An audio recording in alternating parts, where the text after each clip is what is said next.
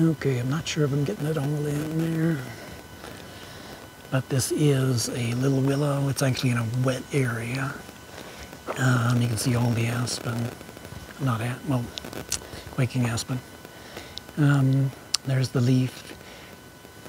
Typically, this is actually scouleriana, which is a bit peculiar in that this is the willow that you'll find the furthest from waste habitat. So it has a broader leaf rather than a narrow leaf.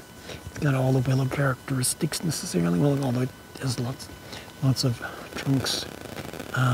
Seems to be a little more like a regular tree, in that it doesn't just grow straight up and down. You can see the foliage a little bit. But this peculiar little willow, see it kind of has green bark on the twigs, greenish yellow bark on the twigs.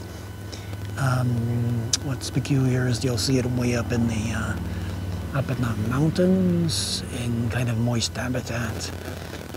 But most willows are, generally want their feet wet. And this probably is achieving that. But this is the Scouler's willow. I believe so. It's here because of the elevation. Because it's quite common in Canada and British Columbia and so forth. So this is definitely the southern part of its range, but because of the elevation, here it is.